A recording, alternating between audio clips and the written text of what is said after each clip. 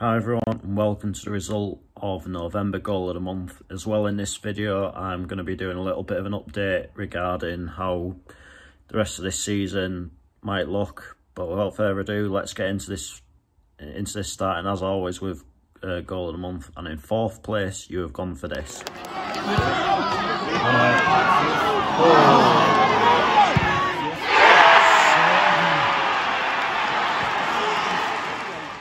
So Spennymoor on the day, beaten by Gateshead at home, but all the same that was a pretty good strike, to be fair, and it came out of nowhere. I mean, in terms of Spennymoor's overall performance that day, they were very uninspiring. It was an otherwise relatively comfortable afternoon for the Heed, really. But all the same, that was a great strike. Not a lot Chapman could have done with that, really. First time, plenty of pace on it into the top corner. Sometimes you just got to hold your hand up and say a good finish, but ultimately it is only you guys have decided it's only good enough for fourth place, and in third place you have gone for this.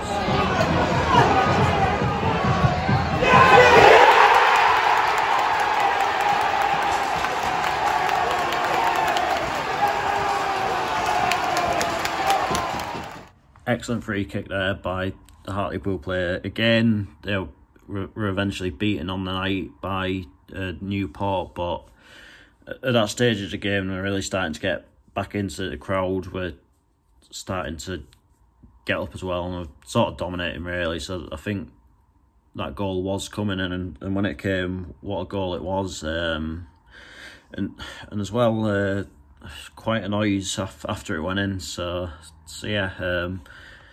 So that is your choice for third place this month, and the runner-up for November 2021 is this.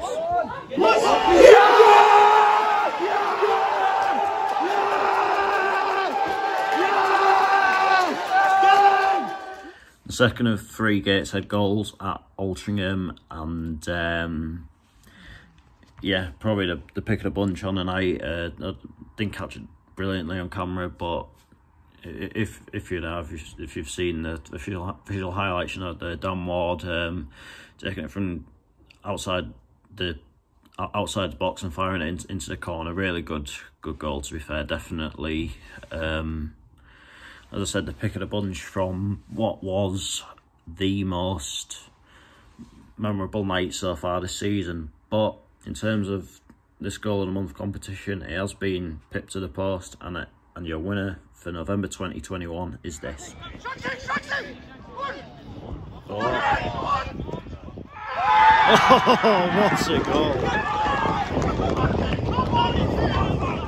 Can't have many complaints about that, really. Brilliant solo effort to get past two Redcar Athletic defenders by the Whitley Bay player, then to dink it over the keeper the way he did, and that at the time completed a great comeback, because they were 2-0 down, Whitley Bay. Then obviously that was the third goal to make it 3-2 to Whitley Bay, and from there they went on to win. So they completed the comeback, and they certainly completed it in style. I have no complaints about that being number one for this month. So for the second time this season, well done Whitley Bay, you are the winners of goal of the month. Now I'm going to do a little bit of an update regarding how the rest of this season might sort of pan out. Obviously, since I did that Q&A video the other week, things have changed a bit. New COVID restrictions, both here and on the continent, etc., have been introduced. But in terms of sort of the next few weeks in the run-up to Christmas, it shouldn't change that much, really. Obviously, I'll still be watching Gateshead, and I've got a few Northern League games lined up as well. So obviously, at the weekend, I'm heading to Farnsley Celtic, as you'd expect. Then next week, I'll either have the North Riding Cup tie on the Wednesday. This is because I can't do a game on a Tuesday next week, but on the Wednesday, either a game in the North Riding Senior Cup or in the Durham Challenge Cup. I've nothing sort of concluded on it just yet. trip to Sunderland West End next Friday. Gateshead did rearrange the Brackley game for Saturday the 18th, which is obviously the same day as the next round of the FA Trophy. But since both teams are out, wise decision really. Saves Brackley the best part of a 500-mile round trip on a Tuesday night, and maybe boosts our chances of getting a decent sort of crowd in as well. Yeah, I'm not sure where I'll be heading in the sort of week leading up to Christmas. Obviously on Boxing Day it is Gateshead against Blythe still. Nothing's changed there. Unfortunately, the triple header on the 27th of December is now just going to be a double header because like Newcastle against Man United tickets just went like absolute hotcakes, to be honest with you. There was absolutely no chance I could have got one. But all the same, Thornaby against Redcar Athletic and Shildon against Yorkshire Amateur should lead to a pretty good day. I'll say on the 28th, Darlington against Gateshead. Looking forward to that one. And a new game to round off 2021. I think in the last video it was set as being Nottingham Forest against Huddersfield, was it? I can't remember, to be honest, but that got changed to the Thursday, which I can't do. So instead, we'll be rounding off 2021 with a trip to the New York Stadium for Rotherham United versus Lincoln City. And starting 2022, sorry, obviously I was meant to be starting at Harrogate Railway, but I went out at the weekend and their game for the new year got changed to Bank Holiday Monday anyway. So instead, we're starting off at Ashton United versus Stalybridge Celtic. So a bit of a local derby there. That should be an interesting one. Then obviously over to Blythe on Sunday the 2nd of January. Bit of a change to that Bank Holiday Monday. So Monday the 3rd of January, it'll be Nottingham Forest versus Barnsley, followed by Borough Victoria against Graham Street Prims. That's still like that's the way it is as it stands. Like obviously, like a lot of these fixtures I'm reading out could change for whatever reason.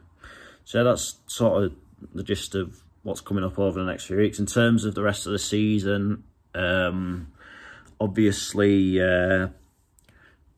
like they've now introduced vaccine passports and whatever, which I am double jabbed, I'll happily tell you that. And I've got my booster coming up pretty shortly as well. So in terms of me personally, it's like I'll still be alright, but it doesn't mean I agree with the concept of vaccine passports. But that's just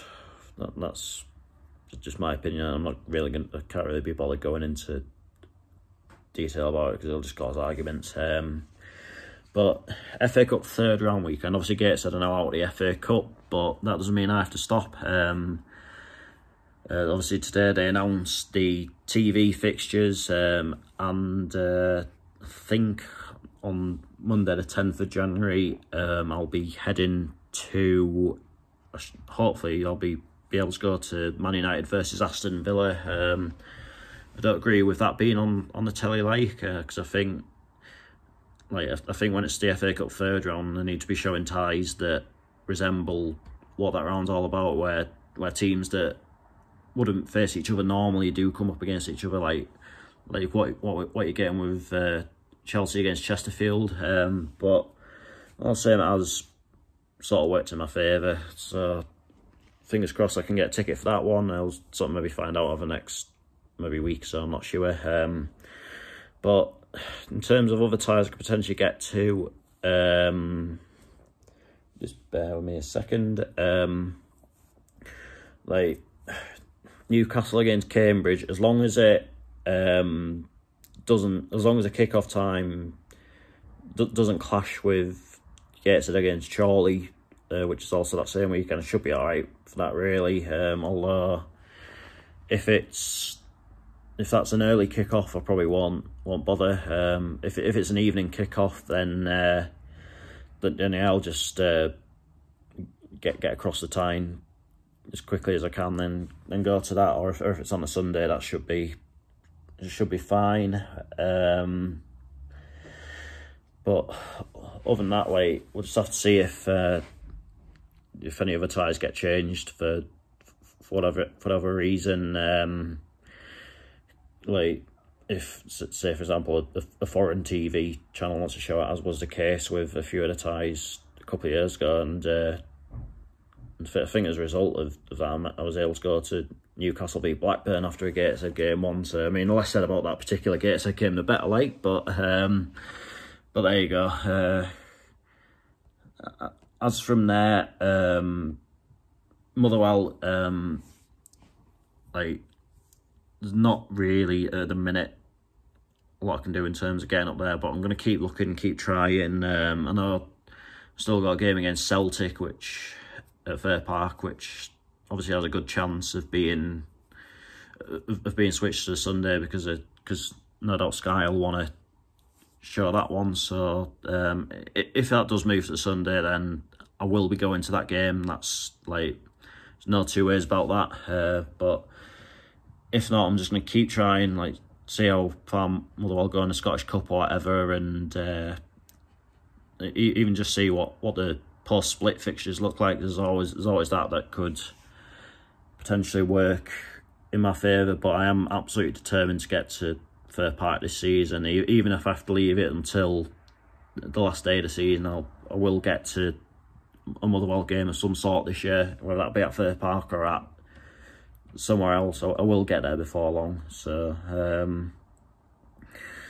yeah, in terms of the Germany trip, that's looking a bit touch and go at the minute, to be honest with you, because obviously Germany has massive restrictions on how many can go into a football ground at the minute, and obviously the unvaccinated over there, they're currently in a lockdown, which I know wouldn't affect me because I am vaccinated. I mean, but all the same, we just have to wait and see how it goes over the next few months. I mean, to be honest, like, nobody even knows what situation is going to be like with COVID tomorrow. So, so how you could predict what it's going to be like in the middle of April is absolutely beyond me. So, we'll just have to keep tabs on it. If it turns out we can't go, then we'll just have to find something. We'll just have to find games to go to over here. I mean, obviously there'll still be at Guiseley against Gateshead on Good Friday and Gateshead against Darlington on Easter Monday. But in terms of Easter Saturday and maybe even Easter Sunday, I'll just have to find something, find a game on either in England, Scotland or Wales, won't I? Or maybe Northern Ireland as well. So we'll just have to keep tabs on it. That's, like, just play it by ear. That's all I can do at the minute, to be honest with you. Other than that, that's not a lot to sort of report on, really. I mean, I'm just looking at my own personal fixture list here. May is still looking a bit blank other than for the two Gateshead games scheduled for there, because it's a bit pointless planning May, like, at the minute, like, because for a number of reasons you don't know what the post-split fixtures are going to look like in Scotland. Don't know if Gateshead are going to be in the playoffs, which way it's going at the minute, there is potentially a good chance that we will be. So, and obviously the dates aren't finalised for the playoffs yet. Yeah, so there's just, and obviously there's playoffs, like playoffs in other leagues, etc. will be happening around that time. So it's basically impossible to plan May, but other than that, it's just fairly standard stuff, really. Just going to Gateshead whenever Gateshead are playing, then your sort of mix of games in the Northern League, games like games in other league. Fingers crossed, like one of Gateshead's outstanding fixtures won't be rescheduled for February the 8th, because I'd like to do a second game between Scarborough and Whitby. Obviously the first video went down pretty well and I enjoyed making it, so could do all that again at the Flamingo Land Stadium. That'd be absolutely ideal. Missed out on Newcastle against Man United, but I am holding out for Newcastle versus Everton in February, which is on a Wednesday night, unless Newcastle have a game moved to a Sunday or a Monday that I could potentially do. I mean, to be honest, like, I know it's not great for a lot of people, but Mondays, if I'm to do a Premier League game, are probably my best night, because it's probably when I'm going to be most free. So we'll just have to keep all eyes open. That's all I got for you, really, in terms of the update. And on that note, that is that for this video. I'll be back on Saturday with Farsley Celtic versus Gateshead. So excited for that, especially with the way we're going at the minute. It'll be a tricky game. They've been a bit of a boggy side for us over the last couple of years. So you never know. This might be the time we can break the curse against them. But I'll say, whatever happens, I'll be there and I'll be providing a video for you. So until then, take care, and I will see you later.